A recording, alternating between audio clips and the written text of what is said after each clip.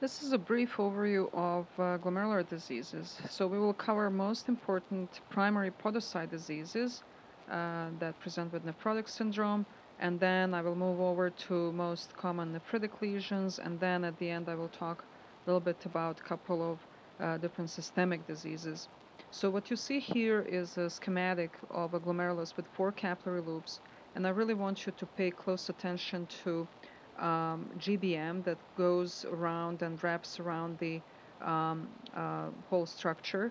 It goes from one capillary to another, separating the intercapillary space and the mesangium from the extra capillary space. And this is very important in understanding of the glomerular pathology. The structure is really the basis of it. Um, let's first address the nephrotic lesions and extracapillary space. Um, those commonly affect podocytes in a diffuse manner. Podocytes are epithelial cells, and they're also called visceral epithelial cells, and they attach to the glomerular basal membrane, as you see here in the lower left corner. And this is how they sort of like normally look like. If you imagine having a diffuse podocyte injury that affects all glomeruli in both kidneys, this will result in a nephrotic type picture, and the cells will look like this approximately. So you will have a diffuse effacement of foot process. The cells will not be able to keep that ultrastructure with the foot process. So the cell will just sit on top of the glomerular basal membrane.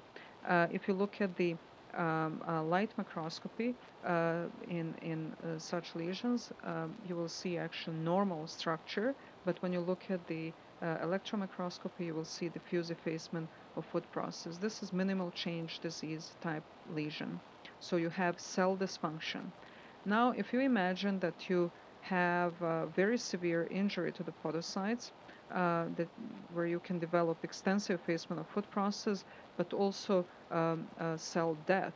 It's hard to make a really real picture of cell death, but you can imagine, that this is a very unhappy cell about to actually get detached from the glomerular basal membrane. This is really what happens in focal sclerosis, and this is how focal sclerosis is different from minimal change disease. So some cells will die off and detach from the GBM, and this is the place where one will develop initial hyperfiltration across the membrane and then consequent segmental hyalinosis. And by light microscopy, this translates into focal and segmental sclerosis. Membranous nephropathy is another important nephrotic lesion, and what you have there is a renal-limited autoimmune disease. In its primary form, about 80% of patients develop antibodies against a specific membrane-bound podocyte antigen, so-called M-type phospholipase A2 receptor. So the antibody will come from circulation and bind inside to uh, that antigen that is part of the membrane of the podocyte, and the complement will also get activated, which will result in effacement of foot process, but you will also have formation of subepithelial deposits. And as you can tell, these subepithelial deposits really interfere with attachment of the podocytes to the basal membrane. And because of that, the basal membrane will start creating spikes to help podocyte attach better to the basal membrane. And you can see these spikes if you stain the section with silver stain, because the silver stain really stains basal membrane material in black, and it will not stain deposits, so you will be able to visualize that by light microscopy. So these are three most important, actually, nephrotic uh, lesions, and I will move on to talk about nephritic lesions now. Um, Imagine a similar process to membranous, but it's just occurring on the other side of the membrane. For example, in post-infectious glomerulonephritis, the process really starts during limited streptococcal infection and during that time, bacterial antigen get planted, like you see here, um, in the subendothelial space, and sometimes actually you can see it in subepithelial space. So you can have a kid with a strep throat or a person with skin infection, and during that infection, you will be planting these antigens, as I mentioned, and you will be within a couple of weeks reacting by forming antibodies that will uh, cause formation of immune complexes and with activation of complement and formation of subendothelial and some subepithelial deposits. Those subepithelial deposits are rare and few and hump-like in their shape, but subendothelial deposits will really drive a picture and cause intracapillary hypercellularity. What happens is actually that this response really elicit inflammatory reaction, and you have inflammatory cells right there because this is within the circulation. Unlike the entire membranous process that I described a little bit ago, um, that is completely outside the circulation, and therefore it's not really very inflammatory.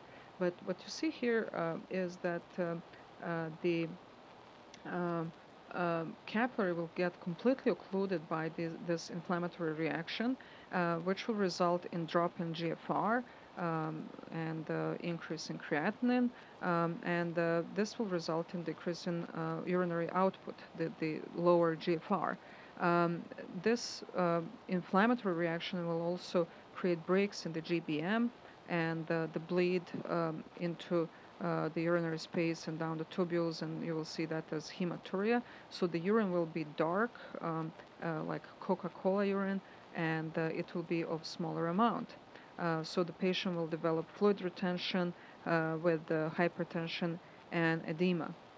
All of this constitutes acute nephritic picture that goes away rather quickly within a few days as the subendothelial dense deposits get removed, and subepithelial deposits will actually really remain there for a longer time because they're outside the circulation, similar to those subepithelial deposits in membranous. So that's post-infectious GN, and this is usually a one-shot type injury uh, that basically occurs after the infection most of the time is already over, like strep throat goes away, and then you develop post-infectious GN, and then that's also self-limited. But now imagine a process where you have formation of subendothelial deposits in more of a chronic way. For example, um, you have a patient with chronic angiogenemia that is either chronic infection, such as chronic viral infections, hepatitis B, hepatitis C, number of bacterial infections with abscesses or endocarditis, or number of parasitic infections. Some of them can actually really go on for a long time, for months, even years, not to say decades. Think of also autoimmune diseases that also can have chronic angiogenemia, such as systemic lupus or Sjogren's and so on. So diseases that result in chronic angiogenemia and circulating immune complexes can result in this kind of a picture. So you have subendothelial deposits that don't get removed easily, um, um, because you have either, like also defect in the immune system, or it's just like too much on the immune system to remove these, or they're not really effectively activating the inflammatory response here. And the endothelium gets sick and tired of it because it's supposed to really line the inside of the capillary. So what's going to happen here now is that the endothelium will form a new basal membrane, so it can regrow that, and this will result in a double contour. So this is MPGN pattern of injury, or membranoproliferative glomerulonephritis. Moving on, if you now imagine a process where you have formation of antibodies against glomerular basal membrane, anti-GBM disease. So you form these antibodies, they bind to the basal membrane. You can see that by immunofluorescence as diffuse linear staining with immunoglobulin G. Um, this will also activate complement on the basal membrane and result in basal membrane breaks, as you see here. And then because of that, the blood with fibrin and everything else comes out into the urinary space, and parietal epithelial cells will start to proliferate, and they will form crescents. So this is crescentic GN. And one of the examples is anti-GBM, but there are other things that can create crescents, like ANCA disease and immune complex diseases, including post-infectious that I already mentioned a little bit ago. So these are nephritic lesions. And as promised, I will go over a couple of systemic diseases, diabetes and amyloidosis. Both of them are really affecting multiple structures in multiple different organs. And in the kidney, they cause tremendous injury to all compartments, not only glomeruli, but you see a lot of tubulointerstitial disease in both of these diseases, vascular disease, and so on. In the glomeruli, diabetes induces mesangial cell injury, causing overproduction of the mesangial matrix and formation of nodules. The GBM also becomes thicker, and it detaches from the mesangium, which will result actually in formation of microaneurysms. So instead of having these separate capillary loops, they will become like one giant loop, and we call that microaneurysm. So that's diabetes. So the glucose will affect mesangial cells. It will also create injury to the endothelial cells, and in diabetes eventually you get also injury to the podocytes, and basically every cell type will suffer.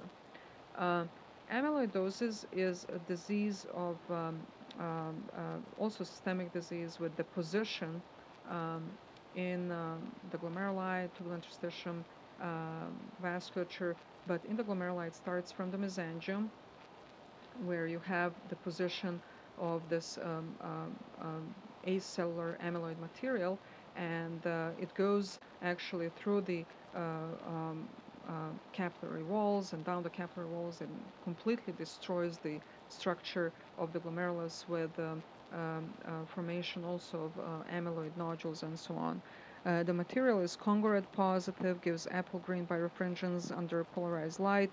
There are a large number of proteins that can form amyloid. Important ones are light chains in multiple myeloma, and serum amyloid A in reactive amyloidosis that is associated with inflammatory conditions such as rheumatoid arthritis, inflammatory bowel disease, and so on. Immunofluorescence can help figure out different types of amyloid. So this was the big picture of glomerular disease. Please watch my other videos on specific lesions if you want to hear more detail. And I really appreciate you taking time and watching this little video. And I hope you also visit me in my other videos. Thank you very much.